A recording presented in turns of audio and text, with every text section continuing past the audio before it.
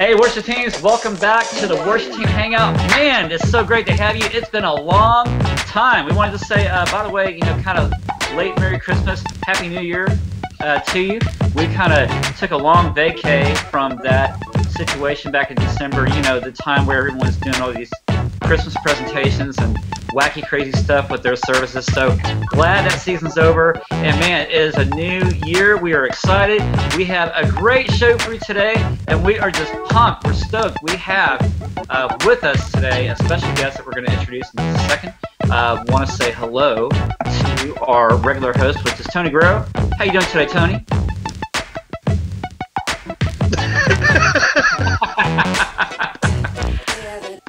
All right, Swift, how you doing, Bubba? I think he's froze. I don't know what his problem is. Actually, he looks better that way. Can you move a little bit to the left, because I think the lighting would be better. Oh, that's perfect. Perfect. Swift, how you doing, Bubba? Awesome, man. I'm doing well. Happy New Year. Good. Happy New Year to you. And Tony, is he still there? Has he moved yet? No, seriously, I think he's froze. I think he's froze. I think he actually looks better. Let it go! Let it go! That's a good look for him. He looks so peaceful. It's a good look. It is. He's kind of like half asleep. Kind of like James on Jimmy Fallon, where you're asking him to do his thank you notes and he just kind of sits there very quietly, spaced out. But you can't make him laugh. So anyway, I'm just going to go ahead. But hey, great. Let's go ahead and get to it. We are talking today about our topic. And we're going to be sharing about, more uniquely, the idea of what it means to help and unify, as far as worship, what God's called us to do, life beyond the stage. That's our topic for today. And we have some really great items that we want to discuss, some things that we shared on our last episode. We had both Corey Voss and also we had another one of his good friends. Just a really great time. And coming up, guys, we wanted to say a special thanks for you that have been joining us here on YouTube, Facebook, Twitter, Instagram. You've been following us. Thank you so much for that. We really, really dig having you. Stephanie Kelly and Tim Timmons are out today. We will have them back hopefully the next episode. But check it out. Coming up, we have Derek Johnson, also from Jesus Culture, that's going to be joining us, along with Rob Corona with Songsmith, and then Lee McDermott from New Spring. Swift has got some connection with that. And we want to have a big shout-out. Thank you to New York. We did a great worship team training workshop out there. Want to thank you, Pastor David, and also Karen over at Hope Church. It was a fantastic time. We love you guys. It's been awesome. Next up, Rhode Island, New Jersey, Indiana, Atlanta, we're coming to you. So, folks, if you want worship team training to come to your church, be sure to go to worshipteamtraining.com/register. And if you have any comments or questions from today's show, be sure to hashtag us at #WorshipTeamHangout or find us at Twitter at WorshipTT. Without any further ado, let's go ahead and introduce our special guest today. Marked with a passion for Jesus, our special guest is a worshiper and a songwriter that carries a unique sound born in and for the local church. His songs are characterized by theological depth that draws inspiration from the love and power of God, carrying the signature of revival. For over 10 years, if you can believe that, he has overseen the music and creative culture of the Harbor Church in Fort Lauderdale, Florida. 2004, he married his college sweetheart, Jeanette, and they have 4 children. They just had a brand new baby girl, Isabel Ray, including their other awesome kids, Owen, Elliot, and Emma. And from his family to his music, he desires to see the generation impacted in a life-changing way by God's presence. Everybody, please welcome Justin Jarvis. Justin, how are you today? I'm doing great. How are you, Brandon? Doing great, man. Thanks so much for joining us today. It's awesome to have you. It's awesome to be here. It's going to be a good time. Yes, yes. Well, and we got Tony. Tony, how are you doing today? I'm good. I would like to know why my internet keeps dropping. Oh, so that wasn't a joke? You weren't playing us? I was not playing you. You actually had a really good look. You were still, and it's like this. Like a baby, like a precious angel sleeping. I wouldn't characterize it that far, but it was nice to have you Anyway, so, but Justin, hey, congratulations to you. Speaking of baby, with Isabel Ray, that's awesome, man. Thank you, man. Number 4. How does number I love 4 that feel? name. It's intense, but it's Wow, good. number 4. The comedian Jim Gaffigan said, "You want to know what it's like having 4 children? Imagine you're drowning and somebody throws you a baby." My wife and I actually watched that last night. We got a good laugh out of it, and then we cried a little. That's so good. That's so good. Well, hey, let's jump into today's topic. We were talking about life beyond the stage. And many of you worship leaders and worship team members, you may be the one volunteering a lot at your church. You may be the one leading worship. You may be the one putting together projection or audio or whatever in your church. And we can get so caught up in what we do when God has called us, of course, to be caught up in Him in the moment of worship. And it's amazing to see how God uses us, our ministries, and to see life change in the church. But what happens to you when you leave the stage? It's more than just a week on a Sunday, but it's a moment-by-moment worship to God. So let me just ask this question. Number one, how is worship more than just a 1-hour event? Swift. I wasn't expecting that, but thank you. Expect it, baby. I think for anything, how worship. Wait a minute. So now we're talking about how is worship more than just 1 hour an event? Well, worship is a lifestyle. First of all, we're all called to worship, and it's not just a thing of like it's a 1 hour event. It's a 1 hour event for us as a community, as a church. Some churches do 2 hours. I went to a church.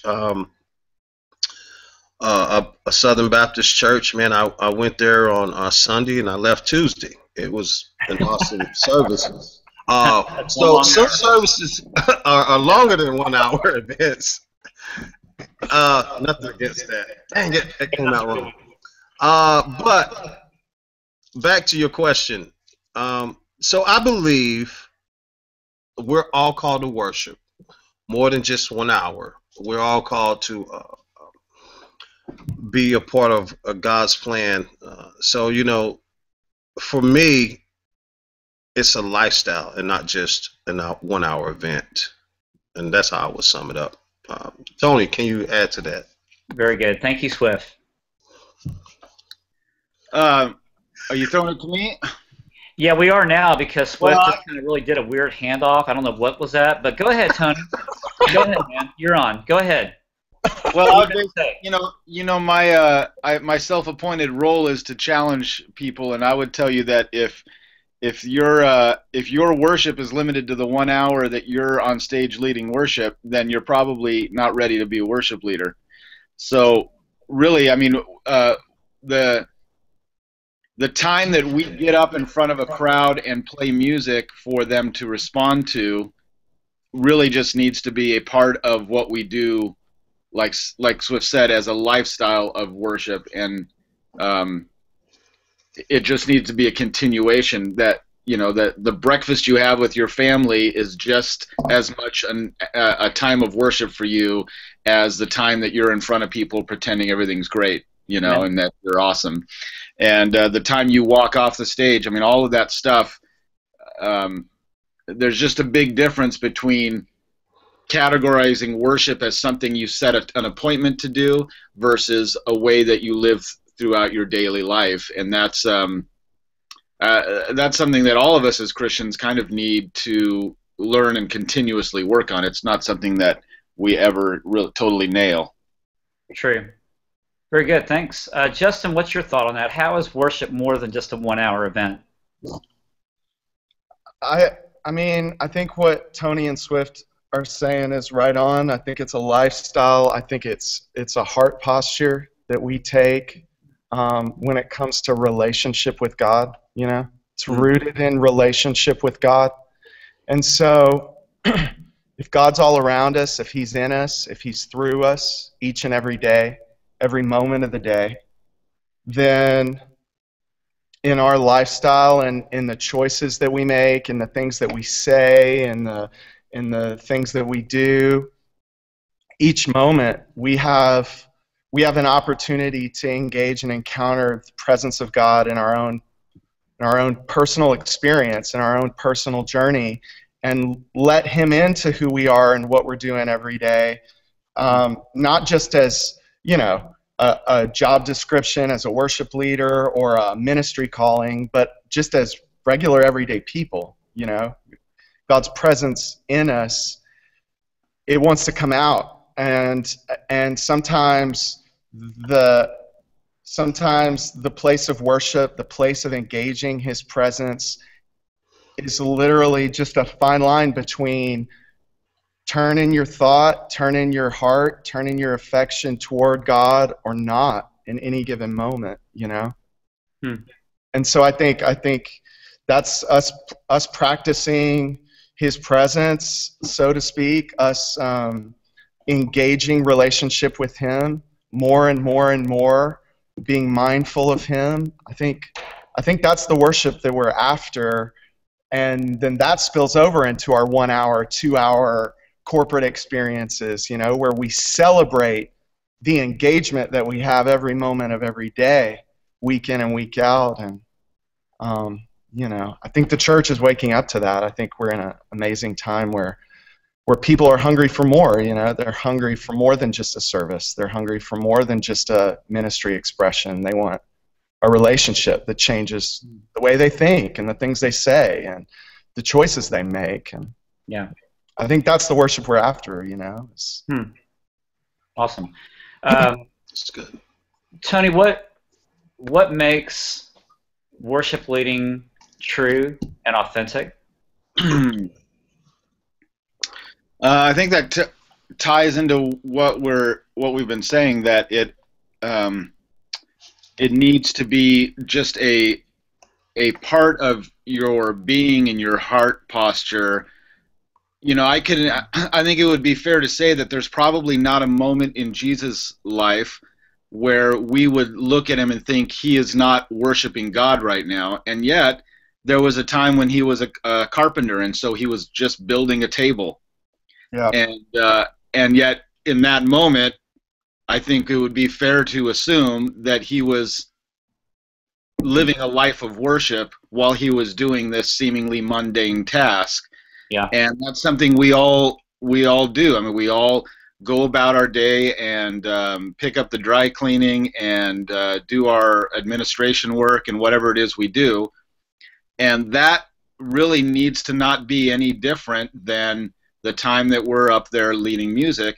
And in fact, I think you have to be even more careful when you're up there leading the music, because that's the time when we stand up there and say, "Yay, God, we're worshiping you now." That's the time that God's looking at us really closely.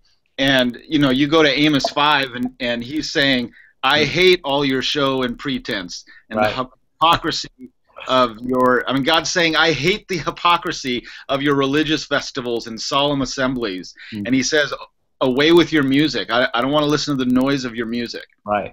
That's so when we put ourselves onto the worship platform, we are setting us up for that critique right there. It's almost easier to avoid the worship platform and just do our dry cleaning and our administration work and just do that and try to keep talking to God. But we put ourselves up there in that place. It's not just the world that looks at us as hypocrites. God looks at us as hypocrites too. So it's a very careful thing we have to be about. We have to be about that business daily so that it is a continuation of what we're doing, that worship doesn't start at 9 a.m. Worship is just the time that people gather together, but worship is a continuous thread. Yeah, awesome. Good word. Thank you. That's great. Not talking to you. I didn't write it. No, it's okay. Swift. No, never mind. Justin. What's your thought on that? I mean, Tony has some great things to say. Swift, he has some great things to say, and we talked about worship as a lifestyle. Justin, tell us, how can we? You talked a second ago about that's what the church is after. Worship, real worship, And that's a good word, because we're all seeing that kind of trend. How do we help our churches to become more active from being passive? I think a big part of that has to do with giving people permission to be themselves in God, permission to be free to who Christ made them to be.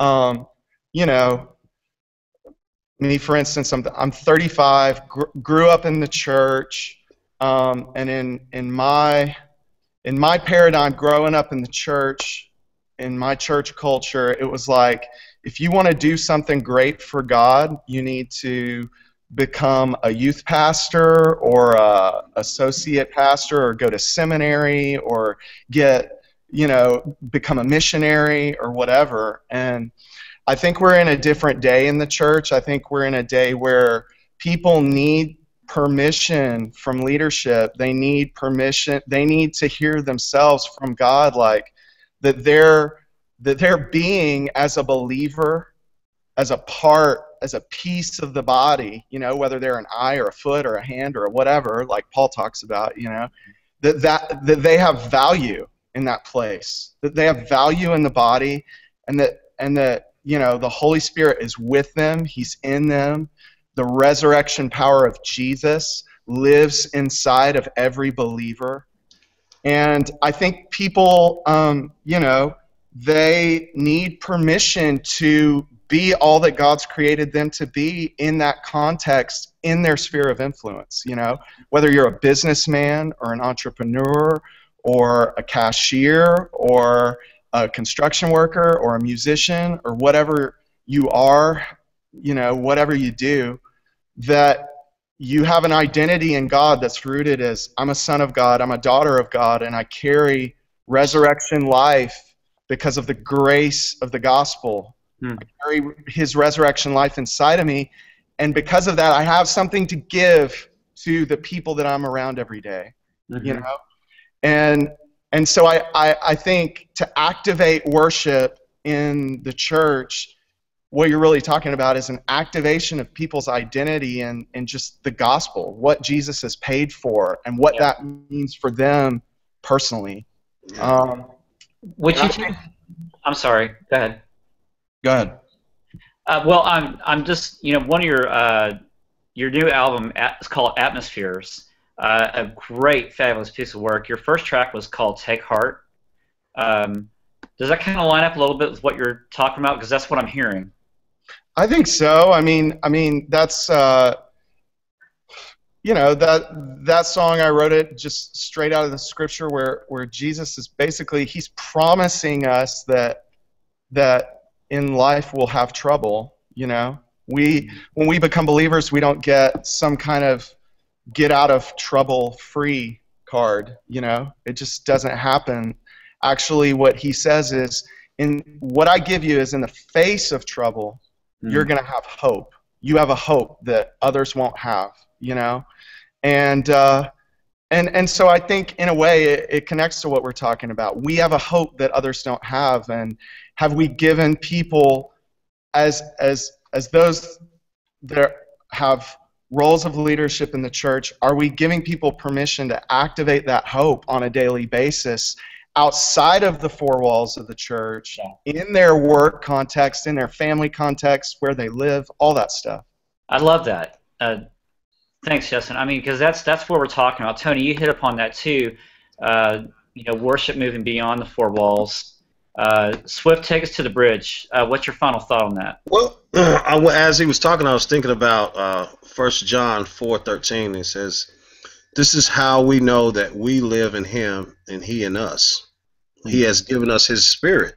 And so, with us knowing that, that's tying into the hope. Hebrews 6:19. The hope we have is an anchor of hope.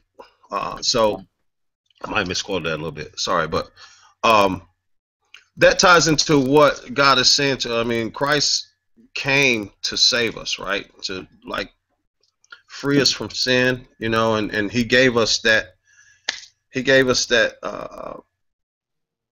the new life that we have as Christians. So I like everything that you were saying, man, and to me, I think a lot of people don't understand that, and I mean, we say it and we talk about it, and it's really kind of simple.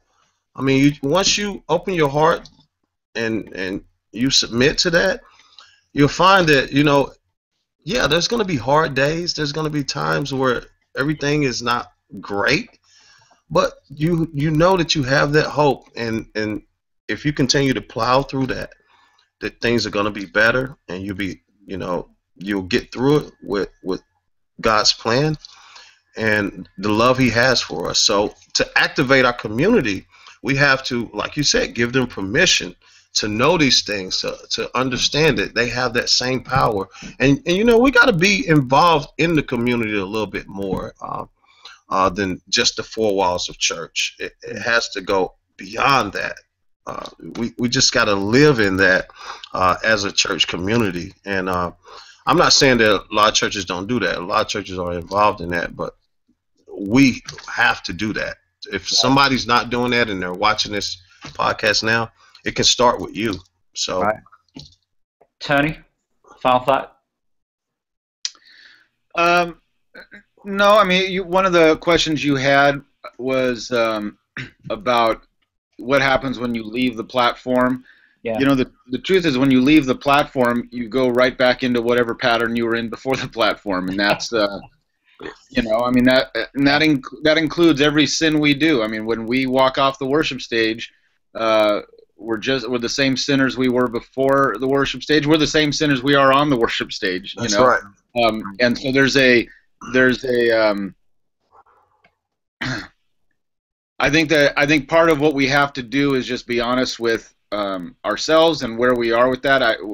I think a congregation that is genuinely in touch with the Holy Spirit is going to know when you're up there faking it, and I think there's almost nothing. I think what God's talking about in Amos is those of us up there who are presenting a picture of ourselves as having it all together, and that tends to be the being on that platform. It's show business, and when you are on stage in a production of any kind, your instinct to kick in is to make yourself look good.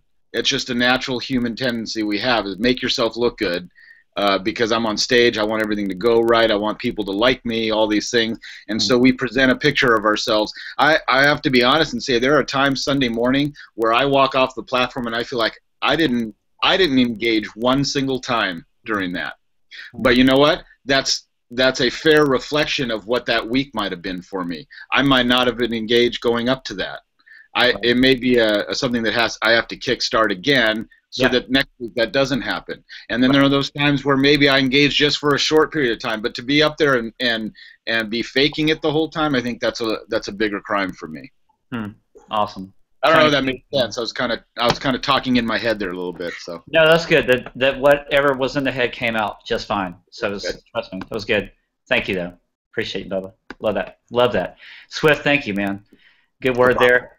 Justin, thank you so much for being here with us today. It was awesome to have you. Can we have you back in another episode? Yeah, let's do it. He says, awesome. No, I want to get out of here.